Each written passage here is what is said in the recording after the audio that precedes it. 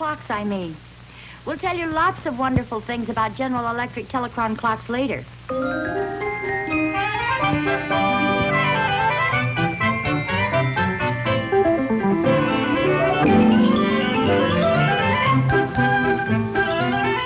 And now, General Electric Telecron Electric Clocks presents America's favorite family comedy, The Adventures of Ozzie and Harriet, starring the entire Nelson family. Ozzie, Harriet, David, and Ricky, with Don DeFore as Thorny.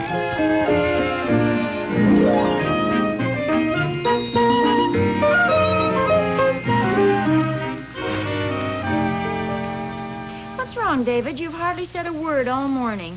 Oh, it's nothing, Mom. Oh, now, something's bothering you. What is it? No, it's nothing really, Mom. Oh, now, David. Harriet, please. You say it's nothing, is that right, Dave? That's right, Pop.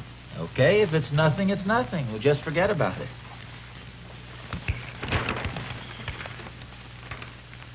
Well, there is something, Pop. I kind of thought you'd like to tell us about it. What seems to be the trouble, son? Oh, it's nothing. Look, Dave, maybe we can help you work out your problem, but we can't do a thing unless you tell us what it is. Well, it's kind of silly, I guess. Sally Hughes invited me to this party Saturday night, and I told her I'd come. Well, that sounds very nice. Yeah, but our bowling team has this match against the Fidels Saturday night, so now I have to phone her up and tell her I can't make it. You think David's a dope, Pop? Finish your breakfast, son.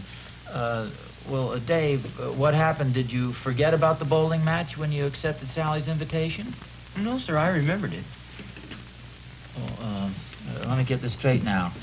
You remembered you had a date to bowl the Fidels, and yet you still accepted Sally's invitation to her party? Yes, sir. Now is David a dope, Pop? Ricky. And why'd you accept, Dave? Well, gee, Mom, she just seemed so excited about the party and all, I didn't have the heart to disappoint her. Oh, yeah, I know how you felt, son, but you're going to have to tell her sometime, and now it'll be an even bigger disappointment. Your dad's right, Dave. See, when you have something embarrassing to tell somebody, tell the truth right straight off. Or else it leads to a situation that's even more embarrassing. Are they going to have girls at this party? Well, naturally, a girl is giving the party. Okay. I'm just trying to get the facts of the case. And that's another thing, Pop. I'd feel awful silly if I turned down the party and then the bowling match was called off.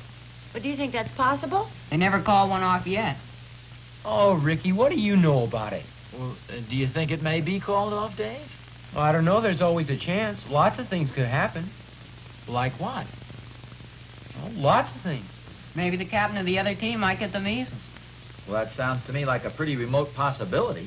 Maybe not, Pop. A couple weeks ago, we were supposed to take a geometry test, and our teacher got appendicitis. That's just a rare coincidence.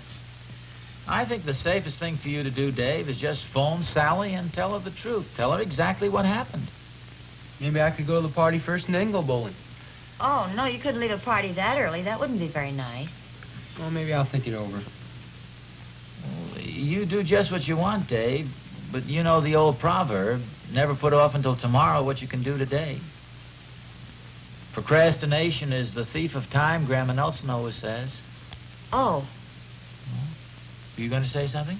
Yes, did you go downtown and pay the gas bill yesterday? You said you would. Oh, now, I'm glad you mentioned that, Harriet. See, your mother has just illustrated the point I'm trying to make. She asked me to go down and pay the gas bill yesterday. So, instead of putting it off until tomorrow, I'm going to go down and pay it today.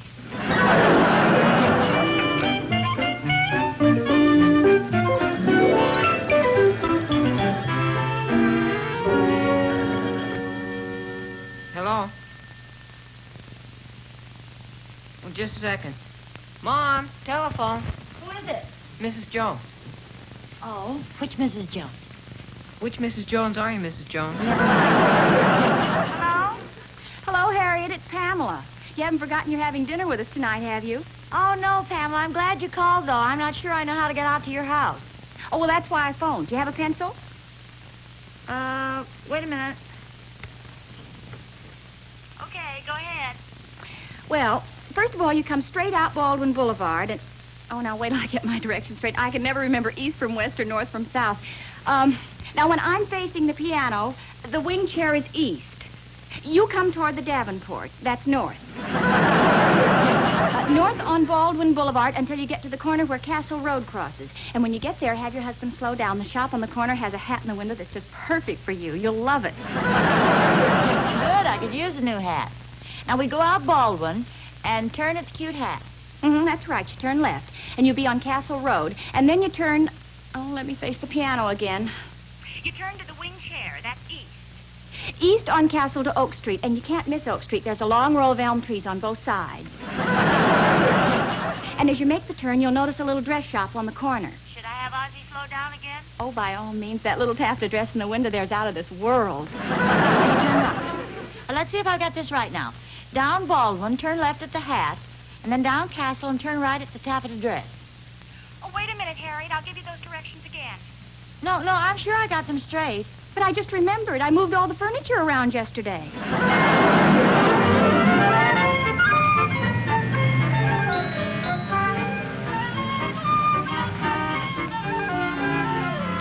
Hi, Thorny.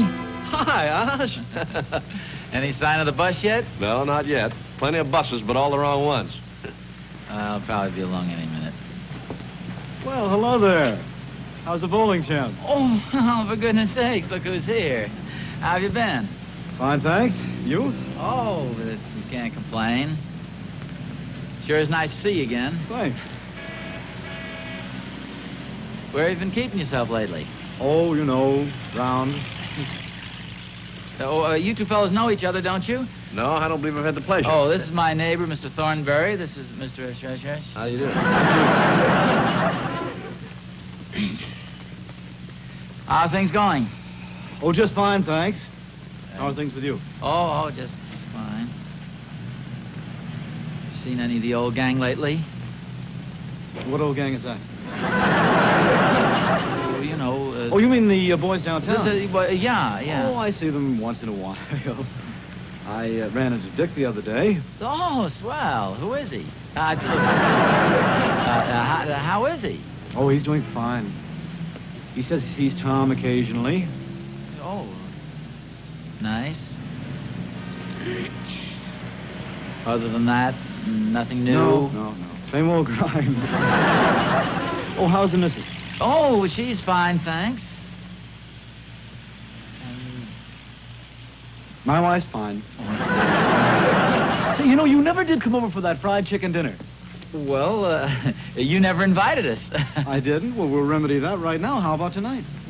Oh, no, not so soon. I want to give your wife a little chance to prepare. Oh, nonsense. We have plenty of food. The wife loves to cook. Well, Look, no excuses. Shall we say about 7 o'clock?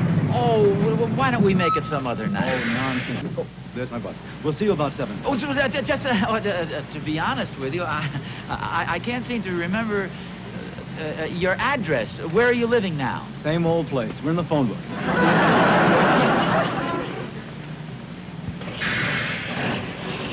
Well, Oz, it looks like you're invited out to dinner tonight. Seems like a nice fellow, too. Thorny, I know you won't believe this, but I can't seem to place the guy.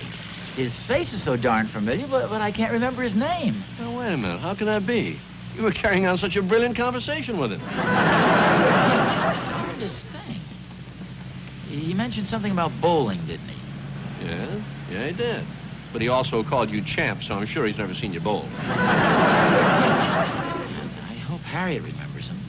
She probably will. She's got a wonderful memory for names, thank goodness. Well, if that's all you're worried about, I know his name. Why didn't you tell me? Well, you didn't ask me. It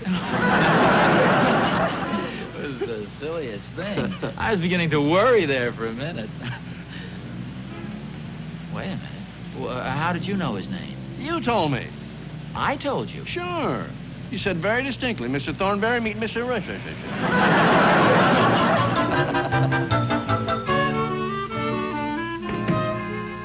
Oh, hello, dear. You're home early. Yeah. Well, I've got news for you. We're invited out to dinner tonight. Well, good for you. I didn't think you'd remember. As a matter of fact, I don't think I told you about it. Well, of course not. How could you tell me about it? I just found out about it myself about a half hour ago, and I was the one who accepted the invitation.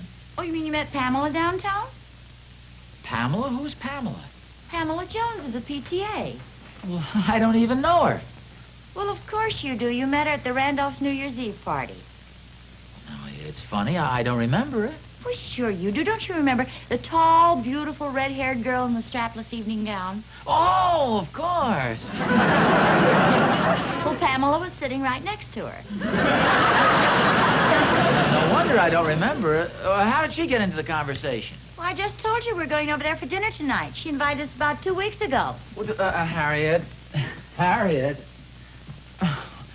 I think we've got one of those little problems that make life so interesting. What did you do? Well, I accepted another invitation for us. For dinner tonight? Yes. Well, when was this? Well, about a half an hour ago. Who was it? Well, you know, that fellow we know from the bowling club. Oh, what's his name? You don't know his name? Sure. That is, I think I'd know it if I heard it. His face was very familiar. Well, now, let me get this straight. You accepted a dinner invitation for tonight and you don't even know the man's name? Well, frankly, Harriet, I was counting on you. You're always so good at remembering names. What does he look like? Well, he's about average height, average weight, with a very pleasant average face. Does that sound like anybody we know? Sounds like everybody we know. Where'd you say you know him from? From the bowling club. I'm sure of that because he mentioned something about the bowling club. I know you know him, Harriet. Frankly, you're kind of a disappointment to me. I was counting on you. You're always so good at that sort of thing. Well, I never go to your bowling club. Well, sure you do. You went there to the ladies' night, you know, the big tournament. What was that, a few weeks ago? That was the last 4th of July. I thought it was Labor Day. Well, maybe you can think of it while I'm making the sandwiches. What sandwiches? The ones you always eat before we go out to dinner. Well, I don't think I'll have any tonight, thanks. Boy, what a mess. Here we are with 2 dinner invitations. One of them we don't even know the names of the people. Are you sure you don't want the sandwiches? I have them practically made. Well, no, thanks, Harriet. I'm so worried I've completely lost my appetite. What kind of sandwiches? Bacon and tomato on whole wheat with Thousand Island dressing. Oh. Well, as long as you've gone to all that trouble, I may have a sandwich or 2. Perhaps a glass of milk. Doggone it, I don't know why I can't think of this guy's name. His face is so darn familiar. Well, why in the world didn't you just tell the man you couldn't remember his name? There's no crime in that. Oh, Harriet, you can't do a thing like that. It hurt a person's feelings. It's like I was telling Dave this morning. You've got to come right out and... Dave's is an entirely different case. Come on, Harriet. I wish you'd help me. An average-looking man, about average height, about average weight, with a kind of an average-looking face.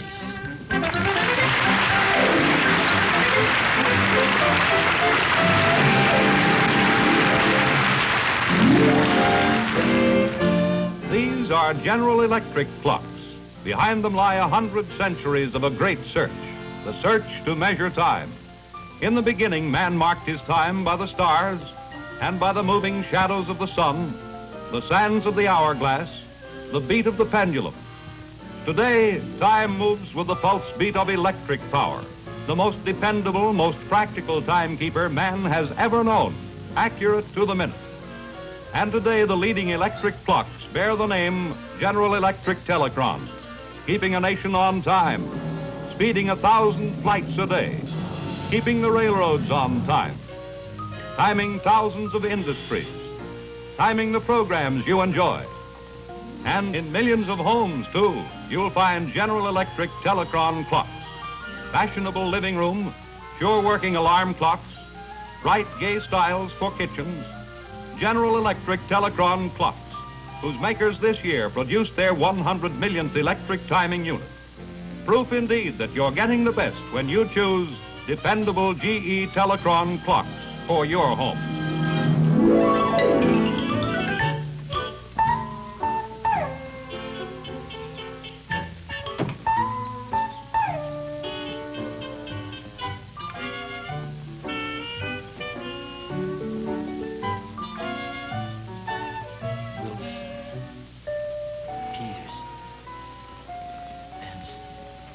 Mr. Nelson. Oh, hi, Susie. Are you worried about something? Oh, no, not especially. Simpson. Carson. My grandmother says when somebody talks to himself, it's a sign he's got money in the bank. Oh, well, that's not the case here. Wilkins. Either that or he's crazy. Oh, you're getting warmer. I'm trying to think of a man's name. Have you tried scratching your head? Well, yeah, I tried that. Made a lot of noise in my ears. I got grease all over my fingers. In fact, I've tried every way I've ever heard of. I even stood on my head in the corner. That's supposed to help. Say, maybe you ought to go see a psychiatrist like they do in the movies. Hey, wait a minute. Those guys always work by association of ideas, don't they? I don't even know what that means. Well, they try and reconstruct the scene. You see now. I met this man in a bowling alley. I can only picture the bowling alley. I see it. I see the bowling alley. Now if I can see the man's face. His face. Yeah, I see it. Picture his face. His face. The bowling alley. The bowling alley. His face, the bowling alley. His face, the bowling alley. His face, the bowling alley. His face, the bowling alley. Wait a minute, I think I've got it. His face, the bowling alley. His face, the bowling alley. What's his name? Al Bowling Face.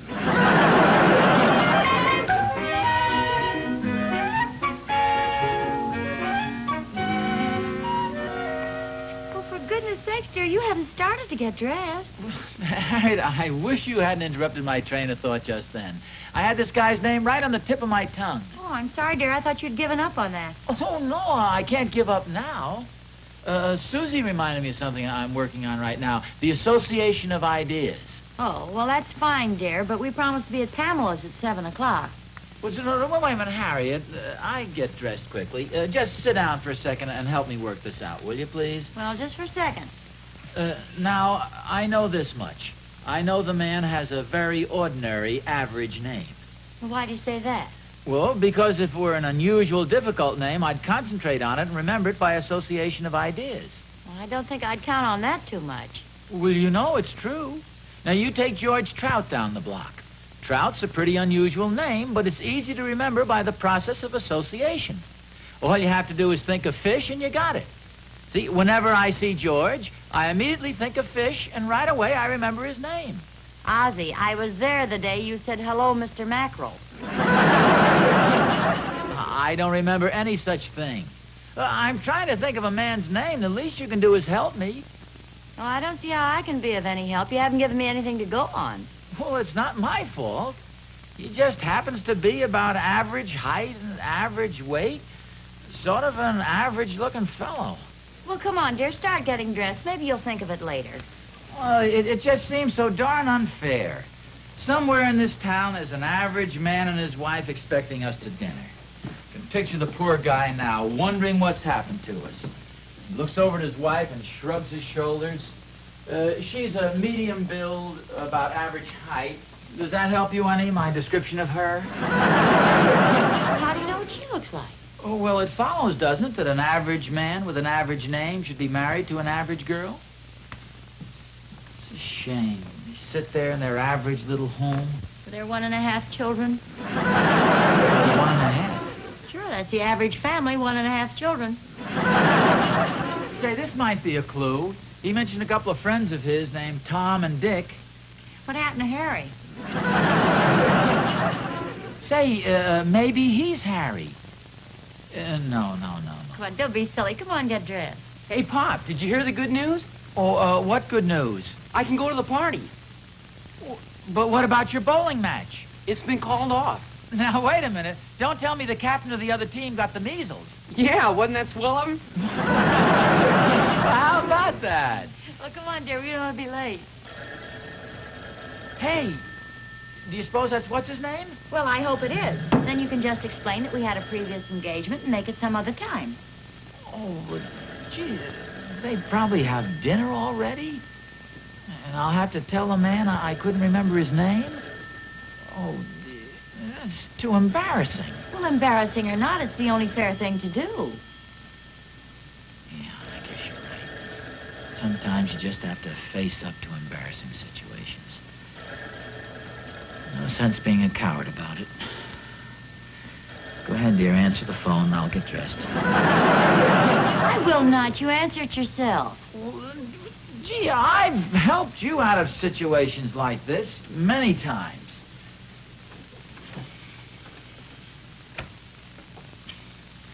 Hello? Hello?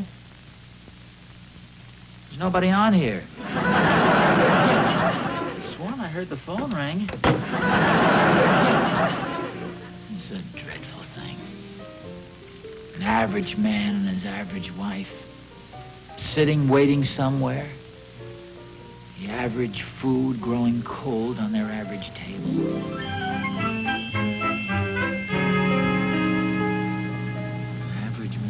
Average name. Brown. Smith. It's in the middle of the next block. Block. Blake. Black. Bleak. Bob. Evil. Slow down now so I can get the number.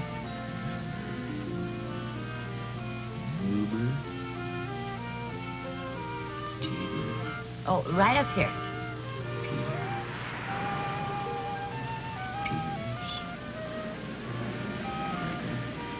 Here we are. Average name, Smith, Brown. Don't forget their name now. It's Jones. Hey, please, I'm trying to think of an average name. Isn't this a cute house? House. That's a pretty average name. Bell. Oh, hello, Harriet. Hi, Come on Pam. in. We finally made it. You know Ozzie, don't you? How do you do? I'm sorry. I'm afraid we're a little late. Oh, no, you aren't. As a matter of fact, I phoned you to take your time, but I guess you'd already started. There's another couple coming for dinner, but they haven't shown up yet. Oh, anybody we know? No, I don't think so. Some friend of my husband's, the man he met at the bowling club. The bowling club? I wonder if it's anybody I know. Oh, now, this is the ridiculous part. My husband doesn't even remember his name. All he knows about the man is that he's average height, average weight, and he has an average face. Now, can you imagine anything so silly? Yes, as a matter of fact, I can. Hey, dear, meet the Nelsons. Jonesy! Nellie. I was just telling Ozzie and Harriet a little story, Oliver.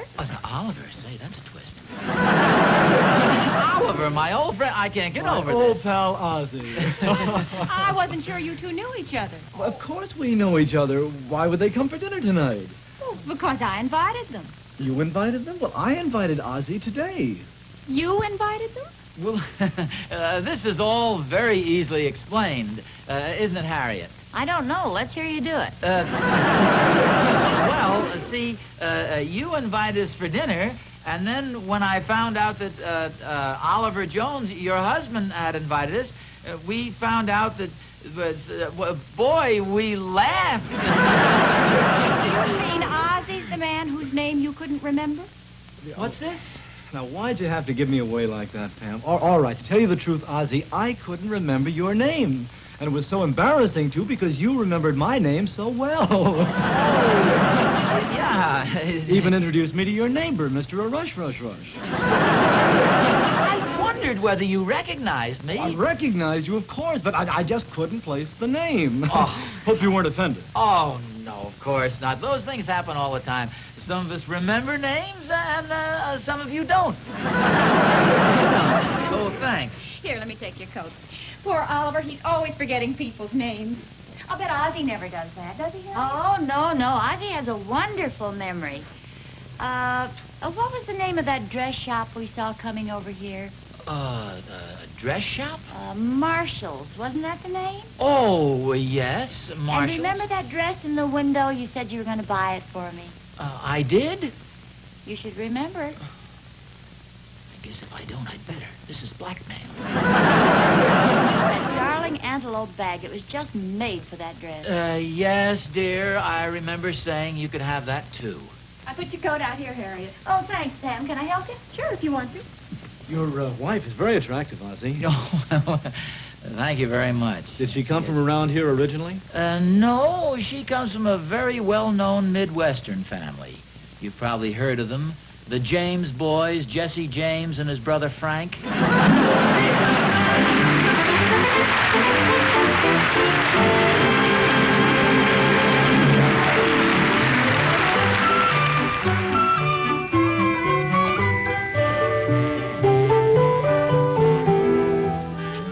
You know, I feel that anybody who uses a General Electric Telechron alarm clock like I do owes it to his friends to tell him about these clocks.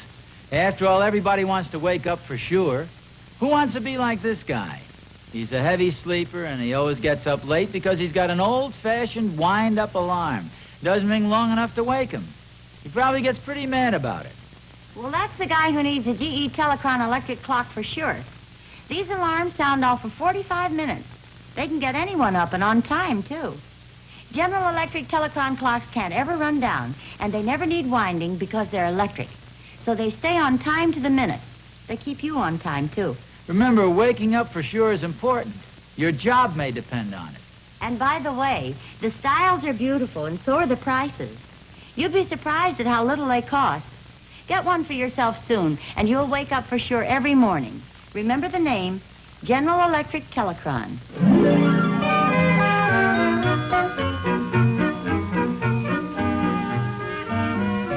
Aren't you ashamed of yourself telling all those fibs tonight? I only told that one little one. You told two. One about the dress and the one about the antelope bag. Oh, those. I was figuring you'd bail me out on those. You see, if you really did buy me the dress and bag, then I was telling the truth retroactively. Is that the right word? It seems to be doing the job. What fib did you have in mind? The one where I said you never forget names. Well, I don't usually. Oh, Ozzie, there's one girlfriend of mine you've known for 5 years. Part of the time you call her Judy, and the rest of the time you call her Julie. Well, what is her name? Mary Peterson.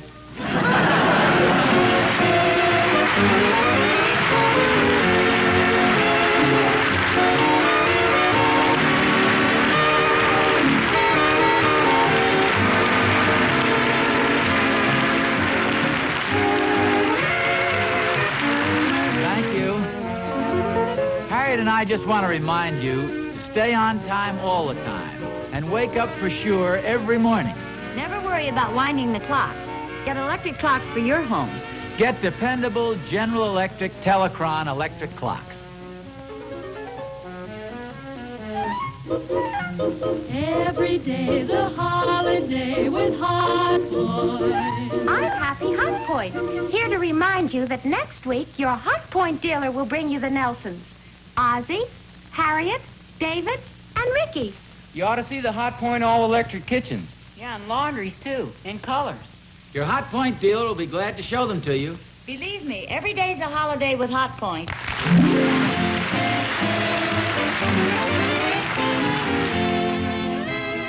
King Donovan was seen as Oliver. Barbara Eiler played the part of Pamela. Diane Jurgens was Susie. This is Byrne Smith speaking.